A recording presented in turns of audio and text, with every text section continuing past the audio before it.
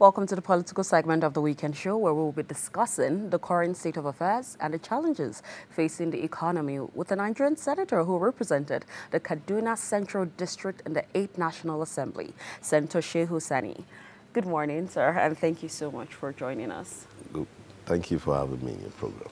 Yes.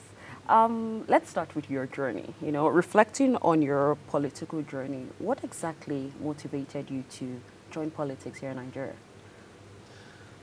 Well, first of all, by history and by interest, I have been an activist, a civil rights activist, one that for over 4 decades have been involved in activism, particularly during the era of military rule, when we were struggling to dislodge the military and restore democratic order in Nigeria. And it all began from student activism, then to civil rights activism. And then the break was the time when many of us went to prison during the era of the military. So I spent 4 years in prison. And with the advent of democracy in 1999, we were released, and we, at that time, made a mistake of not joining the transition program in 1999. But later, we joined politics, and I was in the Alliance for Democracy, and later the CPC, and then the APC. So that has been the journey. So it was activism from the beginning, and later I joined politics and I contested election. Twice I lost, and on the third attempt I won the senatorial seat. Okay, lovely. Thank you so much for your activism in shaping, Nigeria so far. How do you perceive the current state of affairs in the country right now? And particularly when it comes to social stability and governance? Yeah, if you are going to objectively, fairly, and intelligently analyze or assess the situation in Nigeria today, we need to look at it within the context of where we're coming from and where we are and possibly where we're heading to. Okay. From 1999 to 2015, there was one dominant political party in power, which was the PDP. And within that period, we had 3 governments of Obasanjo, Yar'Adua, and Jonathan Goodluck. And Nigerians, for the first time in history, an opposition party took over power.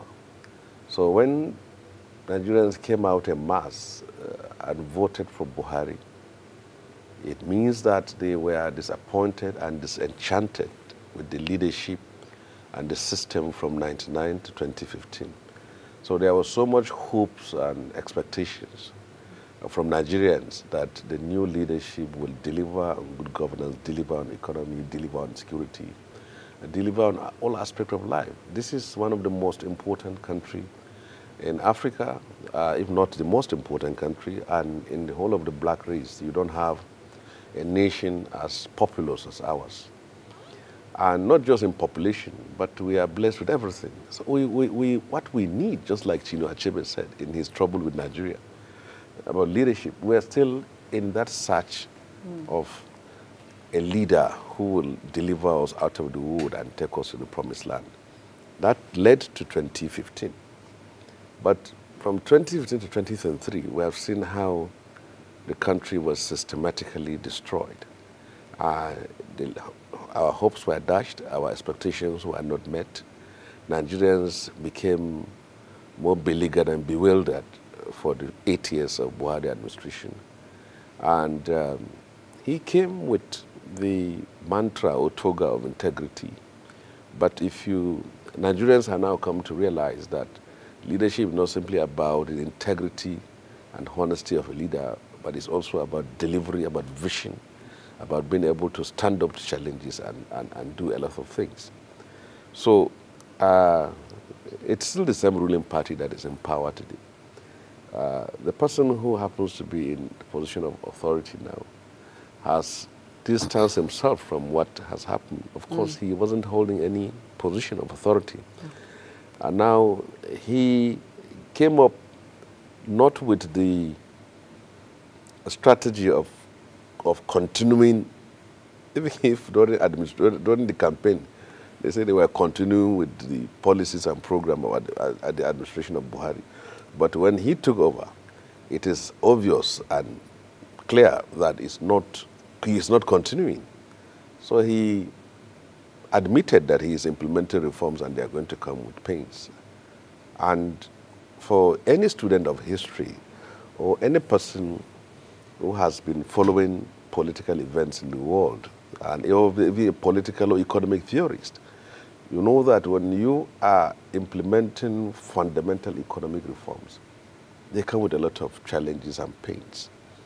If you remember, when Deng Xiaoping took over power after the death of Chairman Mao, Deng Xiaoping of China is credited for implementing reforms that brought China to where it is today. And it came with a lot of pains, a lot of hardship, a lot of suffering. The same thing with Margaret Thatcher when she took over power in 1979. She is on the right side of the economic divide, but she did that. And in Brazil, in Indonesia under Sukarno, and then Mahathir Mohamad in Malaysia, and we have seen Lee Kuan Yew, the same thing in Singapore. So you can assess a reform when people are suffering, when there is so much hardship. Then you can only assess it if at the end of the day it has not delivered all its goals. It's like when you're building a site, having a new building, and then you can't assess the beauty of a building when it's simply a construction site.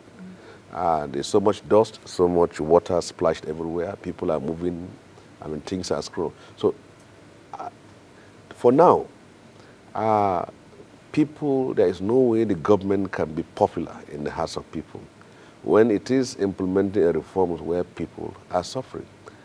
But there will be a reversal if in the next 12 or 15 or 20 months, people have now seen that the seed that was planted, that was watered, that was cultivated, has now started bearing fruit. So there is no leader in the world that will implement a reform and be popular. And this is what is happening to this government. So if we are going to assess it now, it's a fact. People are suffering. They can't pay their rent. They can't feed themselves. They can't pay the school fees of their children. They are finding it difficult to transport themselves from one place to another. But this is where we are today. So if this sacrifice is made by Nigerians and they're suffering now, at the end of the day bear fruit, then everyone will say that it is worth it. But if at the end it is simply a sentence that we moved from bad to worse situation, then it's not going to be good for the government itself. Although you've touched briefly on it, my next question is your assessment of the past 1 year of President Tinubu in office. Because I saw a recent interview you did where you appealed to Mr. President that he shouldn't make similar mistakes like his predecessor, and particularly with nepotism, incompetence. Those were the words you used in governance, security, and economic issues. I would like to hear more on that. Yeah. Well, in every leader, you will have some successes and failures and challenges. Even those of us who have been critical of Buhari administration, we will not shy away from the fact that there are areas which he has also met some success. But in the case of President Bola Ahmed Tinubu, which you are making a reference to, I will say that he came into office and met subsidy withdrawn. The mistakes that were made was that there was no anticipation of the hardship and suffering which people are going to experience. And for that reason, there could have been a serious investment in terms of reducing the effect of this withdrawal. There was none. So it's like now the regime or the government jumped into fire, and it was looking for extinguisher to kill. So we found ourselves in a situation whereby all our lives for 4 to 5 decades we have been used to subsidy, and then we woke up, there is no subsidy. And then there is hunger, there is suffering, there is hardship everywhere. And now people are thinking of what to do. Is it buying food to share to people? Is it sending handouts to people? Is it crediting accounts of people with some pittance? Or what do we do actually? So this is where the government found itself. The successes could be in form of some aspect of the reforms. All our lives we have been defending subsidy as an activist and labor union and many of us. But we went to the street in protest. Since during Babangida regime, we have been protesting against subsidy, any increment, even if it's 1 naira. Sometimes we look back and I see all these videos and photos of protests we did because 1 naira or 2 naira is added. And now we're paying a liter for 5 naira. I didn't try to find it difficult to even defend the situation which we are in now. But the point is that subsidy as it is, no country in the world that doesn't subsidize. But before you subsidize, you must have the money to subsidize. And a situation where subsidy moves from millions to billions to trillions, and then we have to borrow to subsidize, and there will be a time we cannot subsidize. So we find solutions to it. So we can account some successes in this way.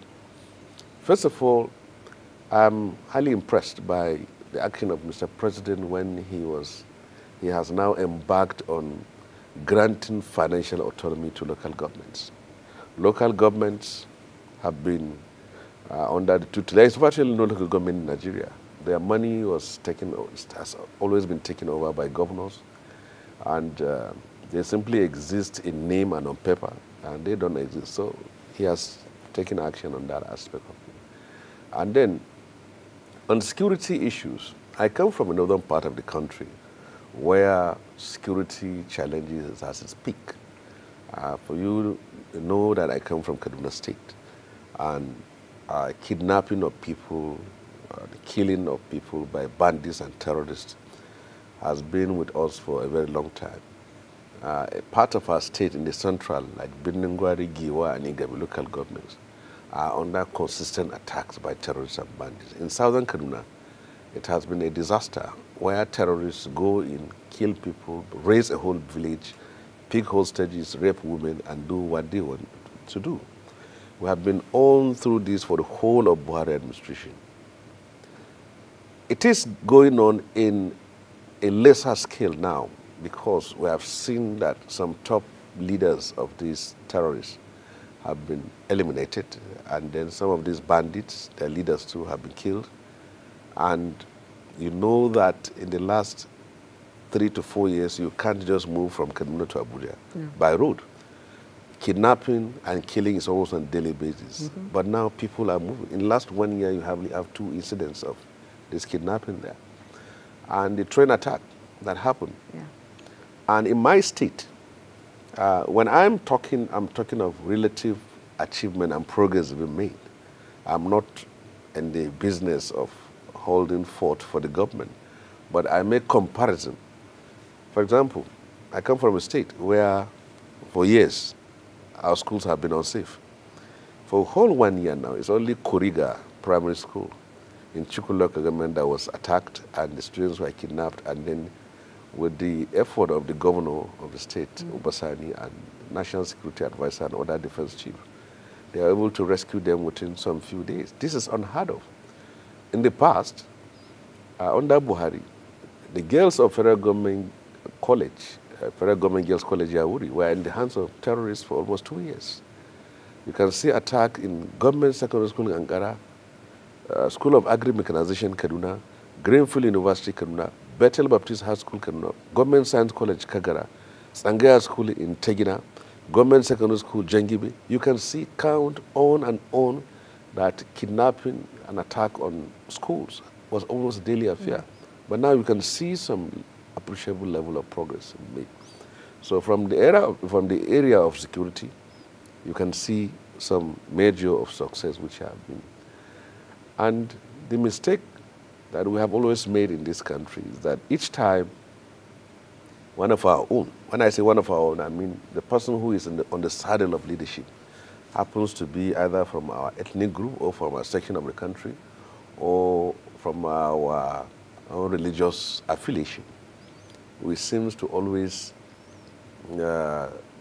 think of him as faultless, as one who is infallible, one whom we should support.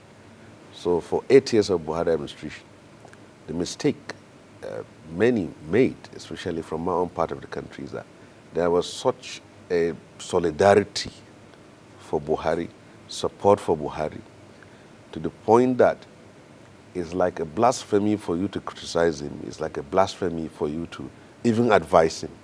The issue that he's our own, and we should support him, and we should defend him. And now, the section of our own country was suffering. When I was in the National Assembly, especially in the Senate, I consistently make sure that I raise my hand and attract the attention of Saraki to give me an opportunity to speak on the killings of my people by bandits. But you know what? Many of our senators from the north were not happy with me. That it's as if I am rubbishing or tarnishing the image of Buhari. So I said, should we be more interested in defending or protecting the image of Buhari when our people are killed? So when people from the north, they have the right to hold President Tinubu accountable for their security. But the moral burden on it is that you cannot keep quiet when your own was in power and your people are killed by terrorists and now said you want to make noise. You have the right. Democracy gives you the right. But from the moral side, you can see the deficit. You can see the discrimination in terms of selecting whom we shall be angry with and whom we should be silent with. So in that aspect, this is the situation in which we find ourselves. And then I said, what was the point you raised about that I said of recent? Okay, yeah, I said in a recent interview, you stated that Mr. President shouldn't make similar mistakes like his predecessor. Yeah. Under Buhari, there were a lot of mistakes that were made, and one of which was so apparent, keeping political appointees in power, in office, or the seat, beyond their own relevance. You have people holding position of authority and they are not performing, and then you keep them for whole 8 years, and then sometimes head of MDAs will be in office and then you keep extending their tenure in office when they should have gone. We have seen what happened under Buhari. One person would hold one ministry for 8 years. And I wonder, and I ask questions, as if Buhari doesn't know anybody in the country. Most of the key ministries under Buhari were held by one person for 8 years. There is no cabinet reshuffle, no assessment of performance as it's done by this administration. Nothing. You just kept a person there. And you ask yourself, in a nation of 220 million people, as if you don't have anybody, you only have that person. That is one. Take, for example, what happened during the era of the issue of the service chiefs under Buhari. The service chiefs were kept at a time when farmers were slaughtered, students were kidnapped, villages were razed in northern Nigeria, and most of the security, all the security apparatus in Nigeria was held by northerners. And then you keep these people. And then when their tenure elapsed, you extend it by 2 years. And then when they are done with the 2 years, when they exhausted the 2 years, you extend it by 1 year. And when they exhausted the 1 year, you extend it by 6 months. When they exhausted it, you extend it by 2 months. Now, this was how he led his government for the fact that the people come from his own part of the country. President Tinubu will be making a fundamental mistake if you tread on that path of appointing people for ethnic reasons, for regional reasons, for sectional reasons. If you are appointing people into office because they come from the southwest, if you are appointing people into office because they are Yoruba, if that is the only qualification you have, then you will be following the path of Buhari. Nepotism was at its highest peak under Buhari. And if that now is the path which Tinubu has taken, then he is going to kiss the dust if he is not careful. But I can see the person in power here is from the southwestern part of Nigeria. But so glad there are key ministries we see that are of relevance to northern Nigeria. When you talk of education, the north is lagging behind. The Minister of Education is from the north. The issue of security is still in the hands of northerners because of Ribadu is in charge. Yeah. You see agriculture, which the north has pride itself, is also in the hands of northerners, and even the Secretary of Government of Federation from the north-central part of Nigeria. So there are key ministries to which the north is still in charge.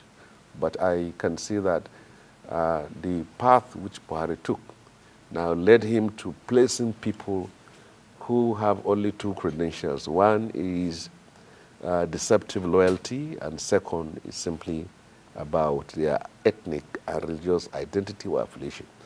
And that stuck the government in one place and led it to where it became at the end of the day. Earlier you mentioned the labor unions. As an activist, I would like to hear your thoughts on this topic of the minimum wage. I understand the NLC and the TUC came down a bit to a little over 200,000, the federal government 62,000 and state government 50,000. I would like to hear your thoughts on this minimum wage topic. You see, one reason why government policies and programs and pronouncements are not believed by people is that they see the sacrifices being made as one side. If a nation is undergoing serious and fundamental economic reforms, then sacrifices should be across board. As the poor are sacrificing, the rich should also be making sacrifice. As the subjects are sacrificing, making sacrifices, the king was also making sacrifice. As those in the lower strata, the downtrodden, are making sacrifices, the bourgeoisie class must make sacrifices. But that is not the case. When you have lawmakers disrespectful of the situation which the people of the country are undergoing and are still thinking of living a life of luxury, you know, nobody is going to believe you. So, if you look at the current reality of Nigeria today, even if you are paid 200,000 naira, it's not going to be enough for you to address your issues. Where a basket of tomato rose to about 120,000 and a bag of rice is between 70 to 80,000. In food alone, you are most likely going to spend almost about 80% of everything you have. And then when you talk of rent, when you talk of school fees, we grew up in Nigeria where our parents never suffered for the payment of school fees. We attended public primary school, public secondary school, and public tertiary institutions. And they never bothered about our fees because it was as good as nothing was given to us. I can remember my alma mater was Government Science College, Kagara in Niger State. And I can tell you that in the early 80s, people are even given money to transport themselves back to their homes. The school gives you money, depend on your distance. If you come from Sokoto, if you come from Calabar, what you write there, you'll be given transport money. In our school, it was public school. We were fed with eggs, we were given even oranges and banana, we were given everything we need. And the school fees was almost nothing. But in the present world, those institutions have been destroyed over the years. Our subsequent Nigerian leaders were not able to keep faith with maintaining the standard of public schools. The schools we attended today, we can't take our children to such kind of schools. So this is what happened. So 200,000 naira as minimum wage is even not enough for a typical Nigerian to survive, knowing how, by the fact that poor people have the highest number of children in most cases. You find them, you have to pay your rent, you have to pay your electricity bill, you have to transport yourself, you have to transport your children to work, you have to their school, you have to feed, and you still have, we are not a European society, we are an African society. You don't live only with you and your wife. Your wife have relations, you have dependents, there are orphans, there are so many things. So how do you survive by 20,000? But the issue is this, that government can only pay what is available, what they can pay. If you make promises of being able to give a minimum wage 250,000 naira, then at the end of the day, government have to be printing money every month to pay salary. We are saving one problem and creating another. So that is why I am of the belief that if some state governments could have dared to say they want to pay 70,000, some 65,000, I think the federal government should be generous enough to raise the bar. They shouldn't make false promises of things they cannot pay, but they should also be considerate on the situation. And the minimum wage is more important than the maximum wage, because almost about 60% of people who are working are within that range. But what I want also Nigerians to understand is that even if you are not working, you should be concerned about the minimum wage. Because if you are simply a trader and you have a boy working in your shop, if the federal government said that the minimum is 200,000, you should know that you have to pay him 200,000. Yes.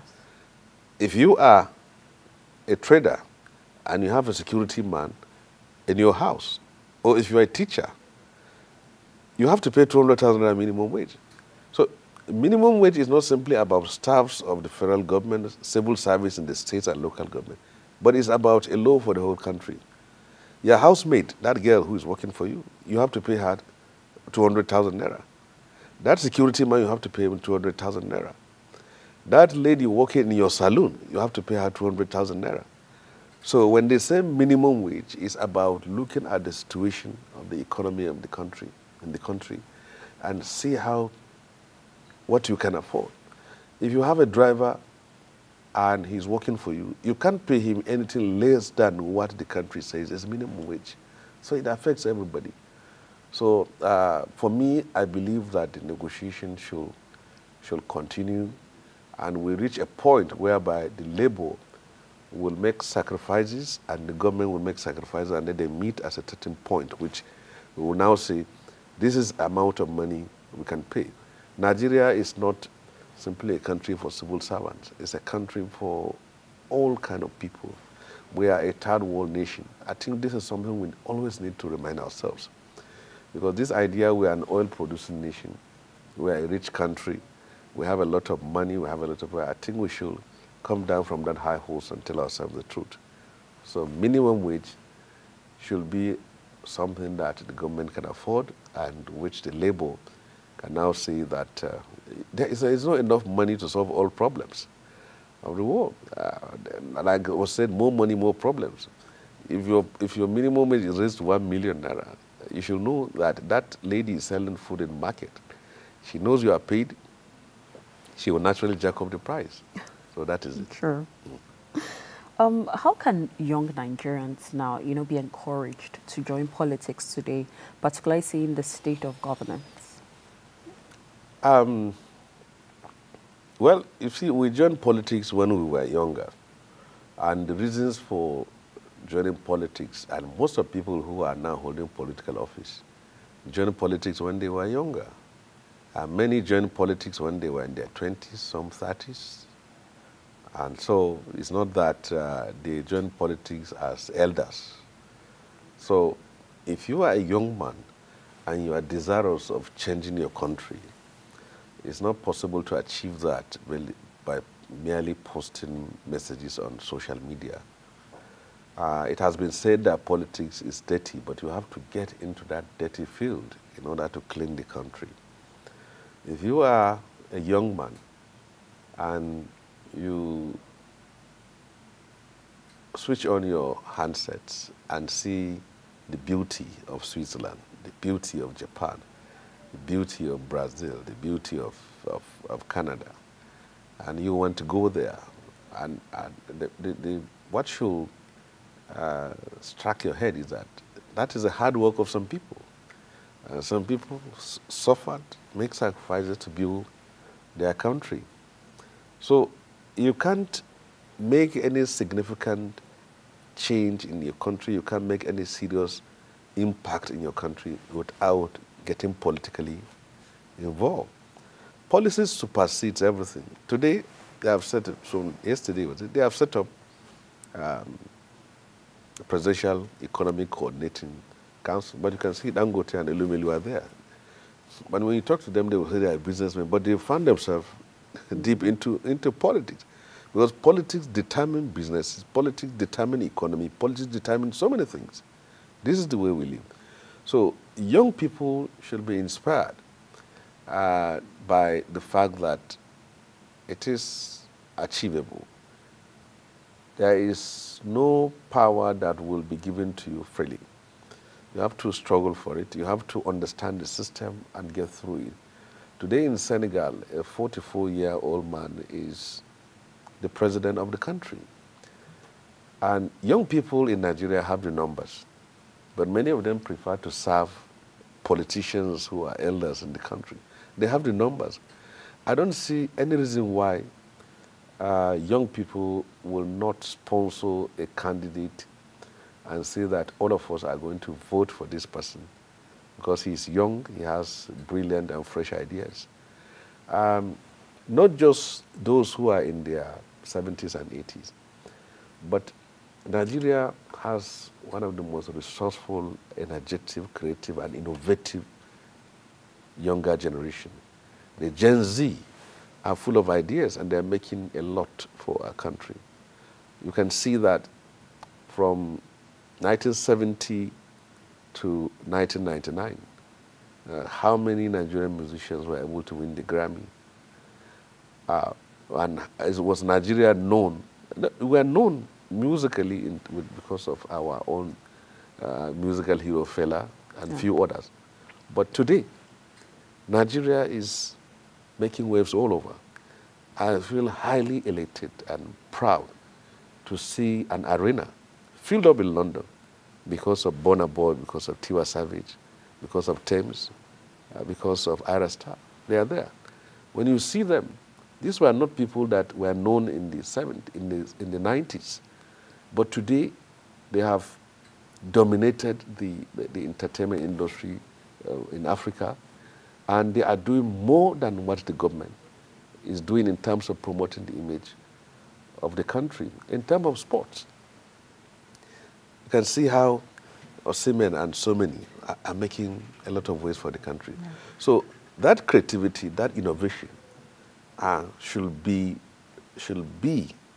consolidated into politics to take over political power. And you can see Davido now, he's known all over, and he's a Nigerian. Everyone said this is, each time you see him wherever you go in the world, in any part of the world, you feel proud that this is someone who, with somebody. So that creative energy should be taking over political power. Yeah. They should move into political parties, contest election at all levels, and take over offices. Some of us, when we were younger, when we came out of prison in 1998-99, we are still within that Aluta spirit. And while the politicians were holding meetings, reaching out to the military to hand over power to them, and then dividing themselves into political parties, APP, AD, APP, PDP at that time. For those of us who were younger, we simply want to fight. So we were there trying to fight when the nation was transiting to the democracy. And before we realize it, they have taken over all political power. In 1999, when we came out of prison, we had a meeting, all of us, the right activists, most of us who were in the front line in the struggle at that time. Yeah. And General Abdul Salam Abubakar repeatedly sent messages. He said he wanted to meet with us, but we are so hot-headed at that time. We said we don't want to see him. Just like the way the NSAS generation confronted the Buhari, and we said, that's what we did at that time. We said we don't want to see him. He begged to see us. We said we don't want to see him. At the end of the day, we gave him the audience. He said he wants us to organize them ourselves and take over power, that he's not interested in going beyond 1998. And then after a lot of, we beat the table and say, Bosa, Bosa, we, the activists of Nigeria, we will not accept the military transition. These are our conditions. We started laying impossible conditions. We want government of national unity. We want national conference, sovereign national conference. We want all those things here. While we are giving him impossible demands, politicians were assembling this. It was at that time, at that our meeting, the person who is the president today, Bola Tinubu, he stood up. Ghani was opposed to us joining the transition. Then Tinubu at that time, before becoming a governor, he stood up and said, if we don't join this political transition, we're making a tragic mistake. The politicians will take over. He said, if I don't join politics, who's going to take over Lagos? That's what he said. He said, do we continue to be on the street? When we fought, we won. The ANC in South Africa are supposed to have been our own guide. They were a liberation movement. They have the Nkonto Sizwe that was in the bush fighting the apartheid government, and they have the ANC. And then when F.W. de Klerk extended the hands of friendship, Mandela was released, they transformed from a liberation movement to a political party and take over political power. We made that mistake and we didn't do what we need to do. It was 4 years after. We now start to realize our mistakes. Then we started getting into the politics, and at that time, all the spaces were taken over. Olisa tried to become president. Ghani tried to become president. Falana tried to become governor. I tried to become senator. Sani, who is a governor, tried to become member of House of Reps. All of us, we lost. So that was our history. Yes. Thank you very much for that response. Yes. And I hope a lot of young people can support each other, finance the movement, and eventually join politics to make change. Thank you very much, Senator Shehu Sani, for an insightful conversation. We hope to have you back to talk more on the state of governance and Nigeria in general, and of course, your past as an activist and where you're moving forward to and your changes to come. Thank you very much.